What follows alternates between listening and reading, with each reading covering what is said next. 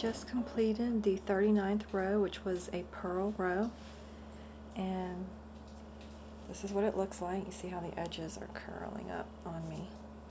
And I'm going to show you how to count and how you can mark the stitches. If you look right down here, I hope I'm getting a good camera angle on that. This right here is our cast on edge. So we're not going to start counting there. We're going to start with this first knitted stitch, and that's 1, 2, 3, 4, 5, 6, 7, 8, 9, and then that's our 10th one, and these little things just slip on right under there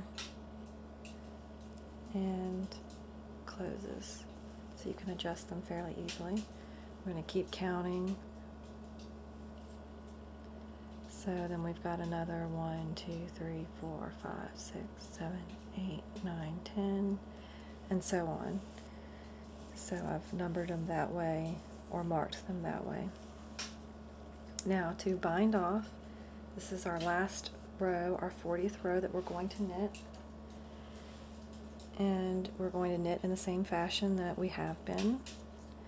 So the very first one, you're going to knit the first stitch, and we're going to knit the second stitch, and then you're going to pull this stitch over, and then you're going to have one loop left on this right needle, and then we're going to knit the next stitch, and we're going to pull it over again, and we have one loop. Now we're going to keep these fairly loose. So this is the edge here that we're binding off. You see that. So keep it fairly loose because we want to be able to put our border on at the end. I'll show you. So we knit again, and we bind over or bind off.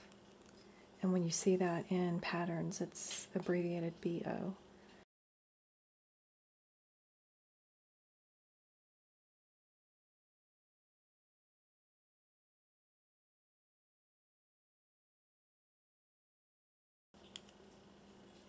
Knit.